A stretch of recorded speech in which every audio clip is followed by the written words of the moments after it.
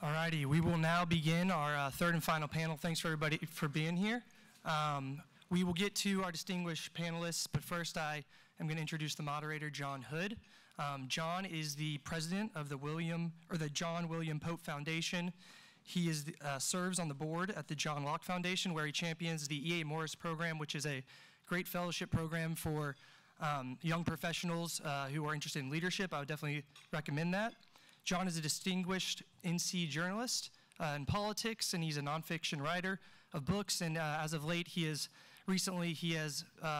taken his hand to fiction writing. You can find his book called Mountain Folk, which I describe as the genre of first principles fantasy. So without further ado, please welcome John Hood to the stage.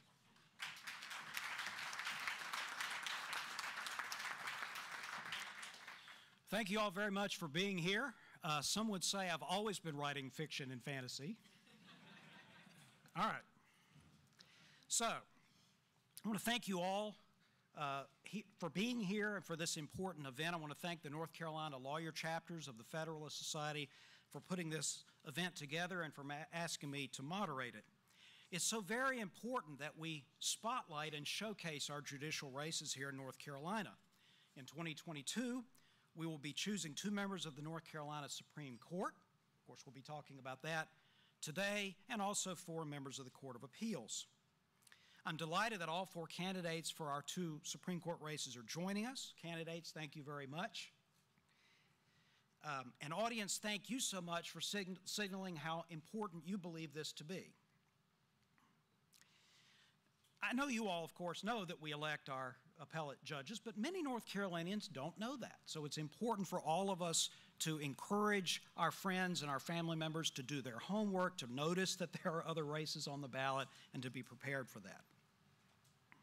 My mission as moderator today is to give voters more information about who the candidates are, what views or philosophies may drive their decisions. We'll do our best to leave time for questions from the audience in a little while, and to that point, you will find some cards on your table. So if you have a question or a question occurs to you over the course of our conversation, please write it on the card, and how are we going to collect them? People will mysteriously take the cards from your hand. You won't even know it. They're law students. They're like secret agents. Here's how the forum's going to work. Each candidate will have an opening statement of 1 minute. Then I will be posing a set of questions to the candidates. We'll have about 10 minutes for each of the 2 races for the candidates to answer questions from me. Then we will pose questions from the audience. And then finally, there will be an opportunity for each of our candidates to present 2 minutes of closing thoughts. So let's go ahead and get started with opening remarks. And let us begin with Judge Lucy Inman. She's the Democratic candidate for Associate Justice, Seat 3 on the court. Judge Inman, welcome. Thank you so much, John, and thank you to the Federalist Society for hosting this forum. My name is Lucy Inman. My first experience in a courtroom was as a newspaper reporter.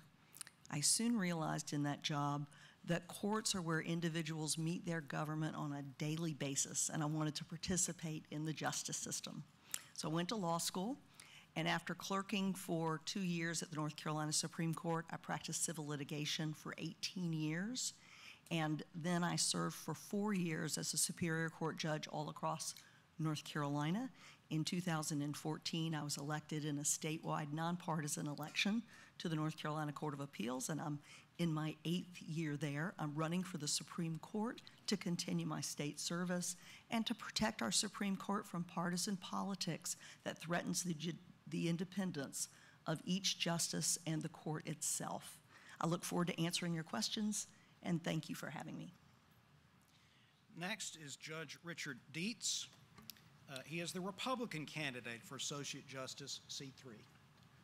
Good evening, everyone, and thank you to the Federalist Society for organizing this forum. So I'm Richard Dietz, and it's been a privilege to have served for 8 years on the Court of Appeals, and now I'm running for the open seat on the Supreme Court. And I've made the theme of my campaign leadership for the courts, and I'll tell you what that means. So I think first, leadership means having the the skills to do the work of a Supreme Court justice. And as many of you know, I spent my entire legal career in what they call issues and appeals, so the kinds of complex, groundbreaking cases that are the ones that go to the Supreme Court. But as I think you'll hear more during this forum, I think leadership is more than that. Leadership also means being able to show the public that judges are public servants, not politicians. Reinforce that idea of judicial independence. And then I think importantly, leadership is about going beyond the courtroom and seeing what judges can do to help educate the public and help improve access to courts. And I hope as I talk to you tonight, you're going to hear more about that and get excited to watch me join our state's highest court in the November election. So thank you all again. Thank you, Judge Dietz. Next is Trey Allen. He is the Republican candidate for Seat 5 on the North Carolina Supreme Court. Good evening, everyone. I am Trey Allen. Thanks so much to the Federalist Society for hosting this event. I currently serve as the General Counsel for our state's court system. In that role, I give legal guidance to court officials around the state. I'm on leave from the UNC Chapel Hill School of Government, where I'm a tenured professor who focuses on various aspects of local government law. Before that, I practiced law and was a partner at a Raleigh law firm where I litigated constitutional law claims and other civil claims in state court and federal court at the trial level and at the appellate level. Before that, I had the honor of clerking for a state Supreme Court justice. He was the newbie on the court at that time. He's now your Chief Justice. I began my legal career in the United States Marine Corps, serving 4.5 years. Most of that was overseas. I did do a tour of duty in Iraq. I'm running to bolster the public's faith in our courts as institutions that make decisions even in and especially in the important cases based on law, not politics. If I'm elected to the North Carolina Supreme Court, that's exactly what I'll do my best to do. Thank you. Next is Justice Sam Ervin IV. He is the Democratic candidate and the incumbent for Seat 5. Thank you, John, and thanks to the members of the Federalist Society. I've always enjoyed coming to these gatherings in the past. It's good to see so many folks here, and I hope that you'll learn something about the candidates tonight. I've been in the court system now for almost 40 years in some capacity or other. I think probably I'm as known a quantity as you're likely to find. I'm a native of Morganton in the western end of the state. I still live there. I'm a product of the public schools in Burke County. Graduated from Davidson College, magna cum laude, then graduated from Harvard Law School cum laude in 1981. Practiced law in Morganton for almost 18 years, doing a general civil and criminal and administrative trial practice, and also did a lot of appellate work before the Supreme Court and the Court of Appeals. In 1999, I became a member of the North Carolina Utilities Commission, which is a quasi-judicial body that functions very much like a court. Served on that body for almost 10 years. Then was elected to the Court of Appeals in 2008, had the privilege of serving on that body for 6 years before being elected to the Supreme Court in 2015. It's been the privilege of my life to serve on the Supreme Court. Very few people get the opportunity to do that. And I think the job of an Associate Justice of the Supreme Court is pretty simple. We decide specific cases. Our job is to take the facts of the case, which are mostly developed in the trial court, and apply the law as we see it to those facts in an attempt to produce a judgment that's fair, that's impartial, that treats everybody equally under the law, and that does not stem from some sort of political or ideological agenda. I've got a record, I think, of doing exactly what I say should be done, and I appreciate the chance to talk about that and other subjects this evening. Thank you very much, John. Now we're going to proceed to our panels. And the way we're going to do this is we're going to have Judge Inman and Judge Dietz answer some questions together, and then our other two candidates answer questions together later. Some of the questions may be similar, some may be not. We'll see what whim strikes me. Now, keep in mind, this is a conversation, so feel free to add in, agree. You can, in fact, agree on things. It's shocking but true, but also feel free to disagree. I'll try to keep the speaking times roughly balanced. Here we go. So the first question. Section 35 of the Declaration of Rights in the North Carolina Constitution states, "A frequent recurrence to fundamental principles is absolutely necessary to preserve the blessings of liberty." This is a question for both candidates. What does that statement mean to you? Let's start with Judge Inman. Sure. Well, a frequent recurrent to fundamental principles means to me. Oh, sorry. Thank you.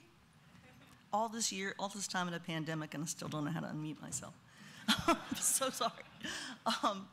What that means to me is there are fundamental principles that we have to keep in mind and we return to whenever we consider any case. That's the basis for the consistency of a court's opinions. And I don't mean a consistency in result. I mean a consistency in methodology. That goes to me to canons of interpretation. It goes to the fundamental principles that are provided in our state constitution, and remaining true to those in every case, going back to those in every case, whether it's a driving while impaired case or a multi-million-dollar business dispute. Judge Dietz, what does that phrase mean to you?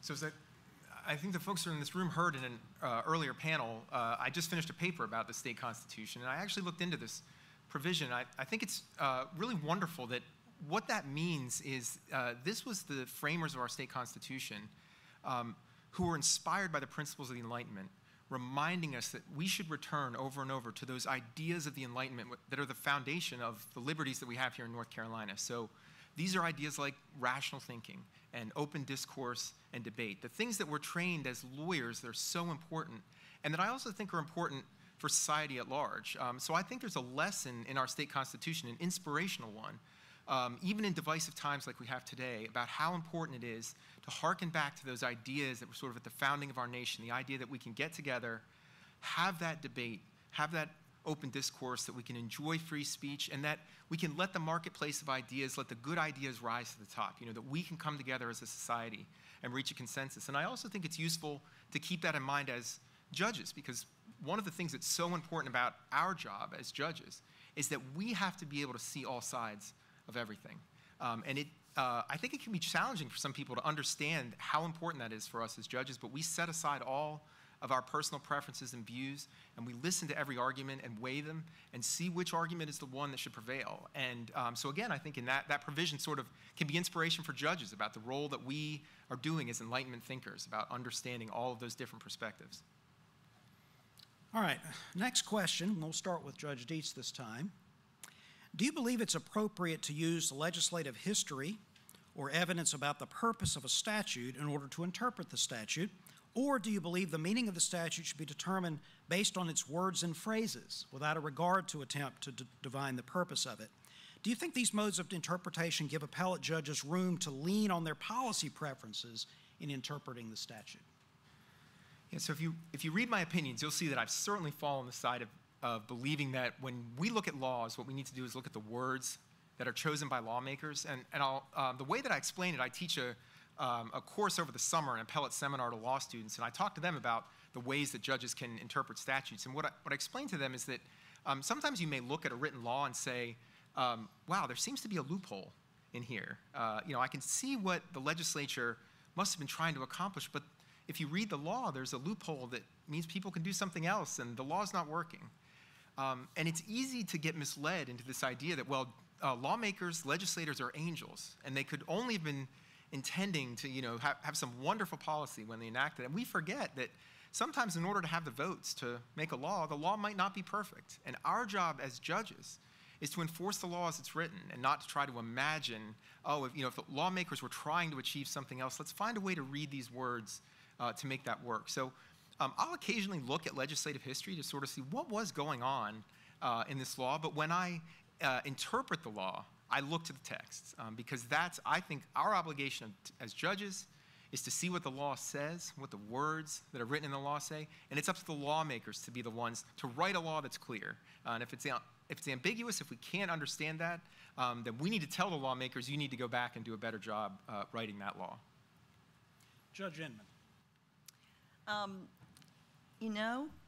We agree with each other on a few things, and this is one of them. But I'll say it in the way I see it, and that is, to me, every interpretation of a statute begins with the text of the statute. And if you're looking at a subsection of the statute, it begins with that subsection. And if the words in that law that you're looking at are clear, there is absolutely no reason to look anywhere else, including legislative history, in my view. Of course, sometimes a phrase or a word that is absolutely clear to one judge is absolutely clear to another judge, and it means something different. That's when we have the harder cases.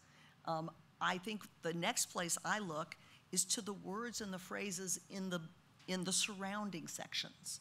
You still stay within this text of what the legislature wrote in order to honor what the legislature has written.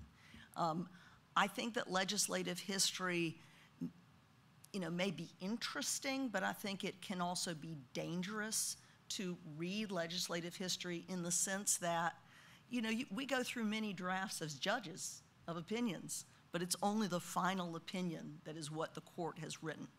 And I think that legislative history, like other extrinsic sources, you have to really be careful in looking at that to think that you can discern what the legislature intended.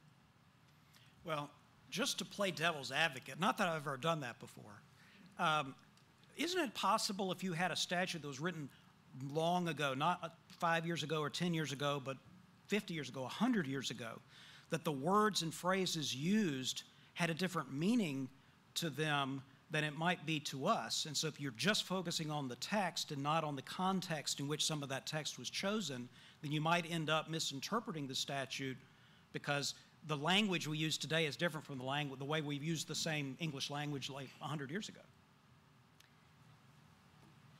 I think there's a burden on legislators, and it's not a light burden, to be very careful in writing the law and thinking about how it's going to be applied. But yes, I think you have a point there. And certainly, I don't think that legislative history is something that we should just lazily say we don't need to look at. But I'm cautious about it, because judges could also disagree about what the context meant those many years ago. Judge Dietz? Yeah, I just think you're right. What you need to do is look at what those words meant to the lawmakers who enacted the law. That's what's important. In fact, this is a constitutional interpretation, but I encountered this when looking at our state constitution. There's a wonderful clause that says monopolies are against the genius of a free state, shall not be allowed.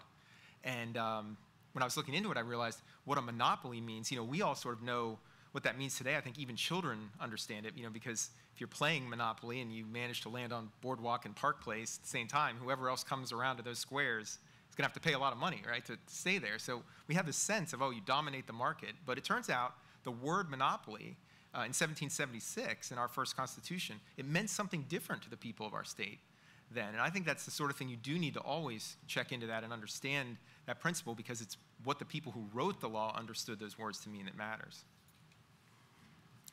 All right, next question for Judge Inman first. Supreme Court races are partisan, as we've noted already today. You're a registered Democrat. You're the Democratic nominee for the seat. What should voters take away from that piece of information about you, if anything?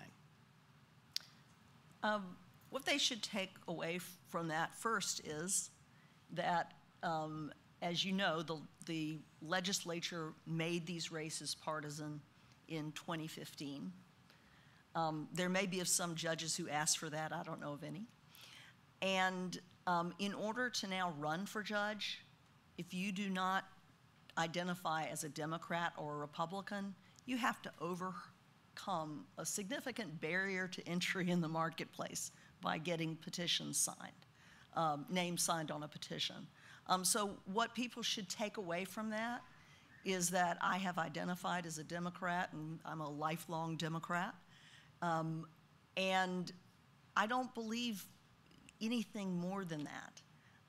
When I ran in 2014 and again in 2022, but more so then, it was easier, I was proud to have the support of many respected retired judges and lawyers who were Republicans. Since the law has changed to make these races partisan, people tend to see that label, and I think that it's unfortunate because I'm a person, not a partisan. Judge Dietz, same question. You're the Republican nominee. What should voters take away from that, if anything, from your partisan identification? Yeah, I actually think there's not much to take away from that. I think the idea is if we're doing our jobs as judicial candidates, we have a message about what we're going to bring to the court, and that's what voters need to look at. And I think when you ask people, overwhelmingly, I hear the idea that the public wants nonpartisan judges. But what they mean by that is we don't want judges involved in partisan politics. We think of judges as people that are outside politics, and they're right. That's what judges should be.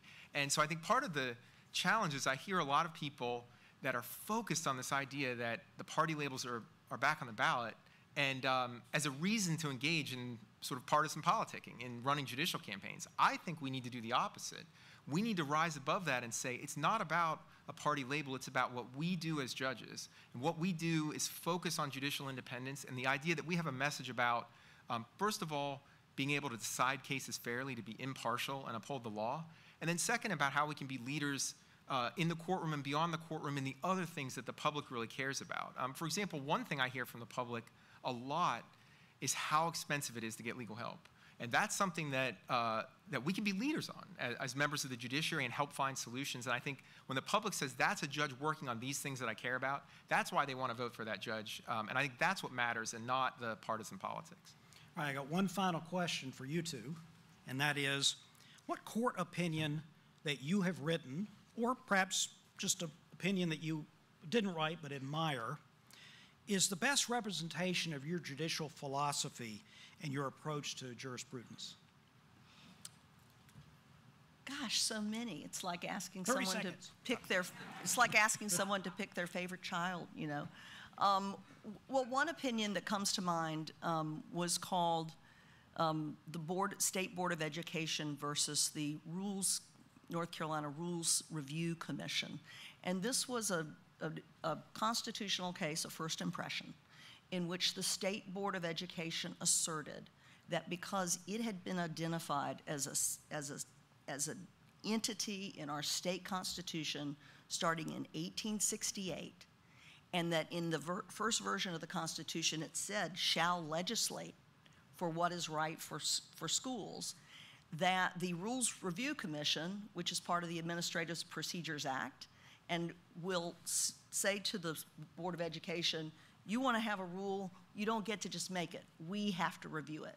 Sometimes that review would take a while. This was very frustrating. And the Board of Education said the legislature does not have the authority to hold up our rulemaking because we're an independent and foundational part of this state.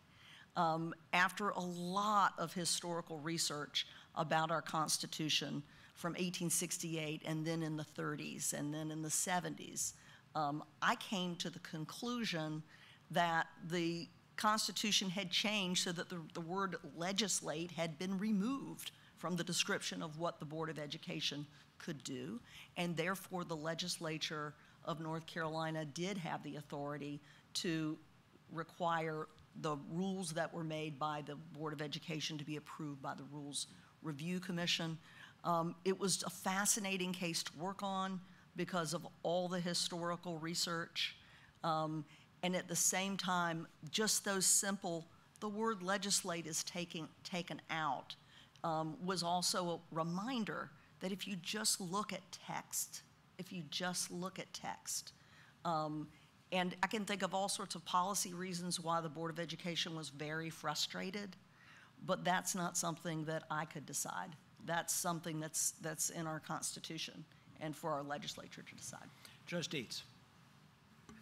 So one case I know that some scholars have written about that as an example of the way that I approach constitutional interpretation is called Common Cause versus Forrest. And it was a fascinating case because it was about some legislation that was enacted by our General Assembly in a special session, and it happened very quickly over the course of, I think, just 48 hours. And so the question was about, there's a provision from our original Constitution in 1776 that guarantees the right of the people to instruct their representatives. And so this was actually the case, this was just 2 years ago, but it was the first time from 1776 till 2020 that the courts had ever examined what does this language mean. And my approach to it was to say, well, we start with the idea of, we focus on the concept of we the people. So I'm looking at when this provision was added into our state constitution, what did it mean then? And we traced it through from 1776 all the way to our third constitution in 1971, and ultimately concluded, if you look at where it was located, along with two other protections for the right to assemble and the right to petition the government, we said what this right to instruct meant is open access to the legislative process. So our lawmakers can't do things in secret. They have to tell you that they're getting together to pass laws, and there has to be an opportunity for you to communicate with your legislators about what's going on. And we looked at the record in the case and said, well, that happened because everybody knew there was a special session. In fact, there were protests and there was a lot of media coverage and the opportunity for people to communicate with their legislators about whether they opposed or supported what our lawmakers were doing. And so we said this satisfies what we think we the people intended when we said you have a right to instruct your representatives. Thank you. So thank you to both of you. And now we're going to direct some questions towards Mr. Allen and Justice Ervin. And here's the first question for you. More and more, our society seems to be focused on whether something is deemed fair or just, not just whether it might be legal or illegal, constitutional or unconstitutional.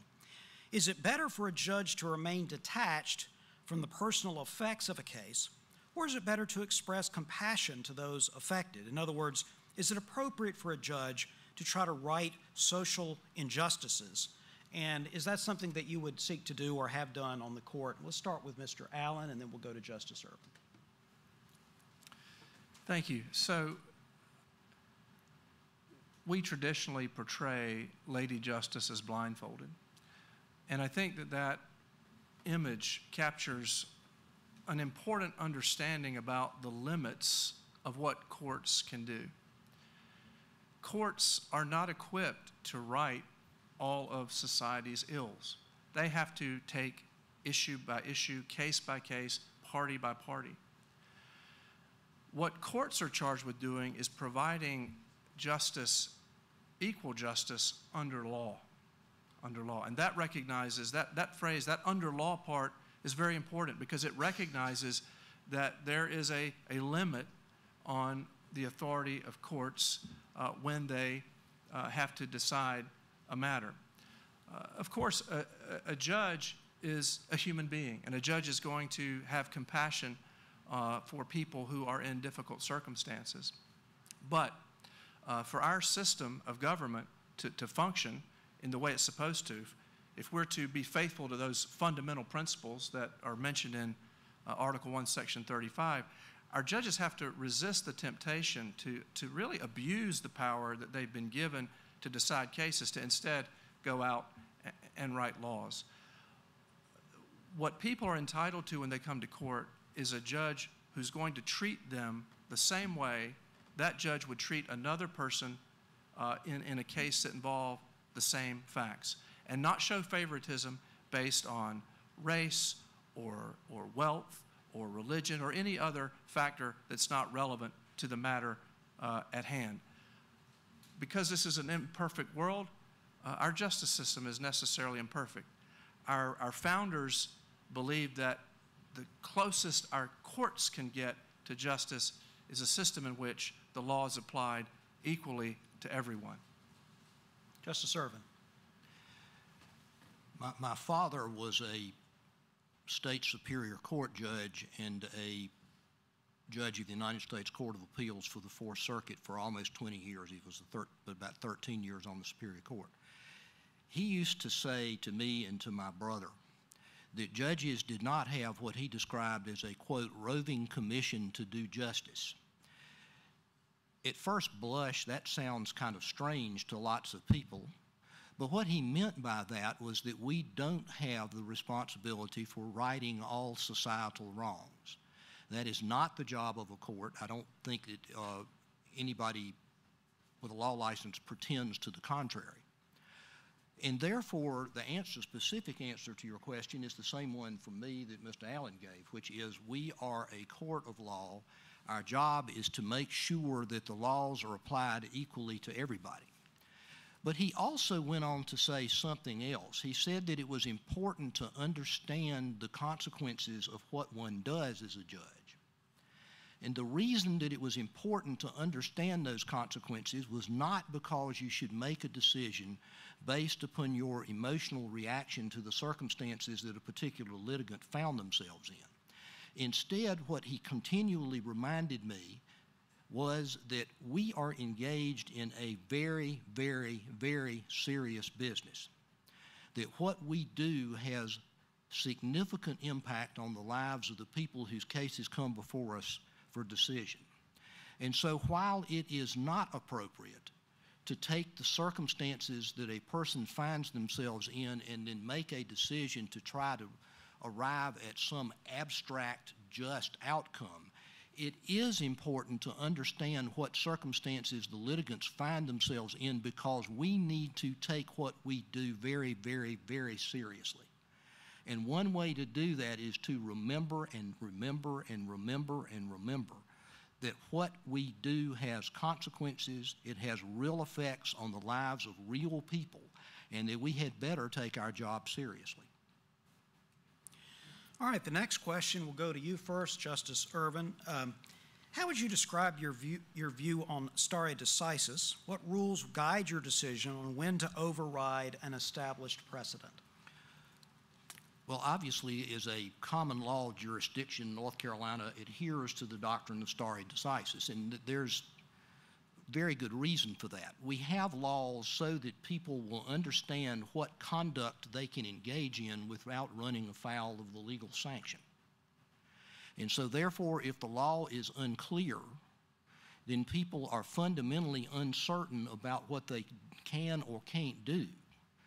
And such uncertainty is inimical to the ability of people to live their lives, particularly in a complex society like ours. I think I learned this lesson when I was on the Utilities Commission probably most thoroughly, because in many instances, what the business leaders who were involved in those cases would say sometimes was it didn't matter so much what the decision was. What mattered was, first of all, that it was clear, and secondly, that it was applied consistently. Because if you had a clear decision that was consistently applied, you could know what you were supposed to do. So stare decisis is a really, really important doctrine. My grandfather, when he was on the state Supreme Court, wrote a decision called State versus Balance, which I think is still perhaps the best discussion of this question of any decision that the court's handed down. And he said in effect, first of all, that no decision is graven in stone to the extent that it can never be looked at again, but that you need to adhere to stare decisis in all but the most extraordinary circumstances for the reason that I just said. But he also had a line in there that said something like that there is no virtue against sinning against the light, and that therefore you had to on occasion consider, and he did in that case consider, whether a former or earlier case ought to be overruled, and did so. But he said that that should only be done in very, very clear instances, and only in the event that the court was convinced that it was wrong, and it also needed to take into consideration what would be the effect of a change in the law upon the rights, responsibilities, and obligations that people had to each other. So stare decisis is really important. You need to adhere to it in all but the most unusual circumstances, and if you decide that you are not going to follow a particular decision, you'd better have a really good reason for doing it. Same question, Mr. Allen. So there's no rule of law without stability in the law. And stare decisis is a very important doctrine that promotes stability in the law and therefore the rule of law. I do think that the extent to which, or the degree to which stare decisis, or the weight that it should be given, depends in part on the kind of case that the court's considering. Stare decisis, I think, is at its strongest when you're talking about a common law precedent or a court's interpretation of a statute. And the reason that it's strongest in the case of a court's interpretation of a statute is because if the court gets it wrong, well, the legislature can pretty easily fix that and let the court know it was wrong through amending the law. Stare decisis is also very important in the context of constitutional law cases But I think our courts have been a little more willing to re-examine constitutional law precedents precisely because if the court gets it wrong in a case involving a constitutional issue, there's no easy way to fix that. That's not something the legislature can remedy in the next session. I would go on to say that when you're considering, or when a court's considering whether to overturn a precedent, I think it should look at factors including the quality of the reasoning in the decision at issue. Is it persuasive? The workability of that case, is it still something that makes sense to apply in what are perhaps changed circumstances? And then reliance. To what extent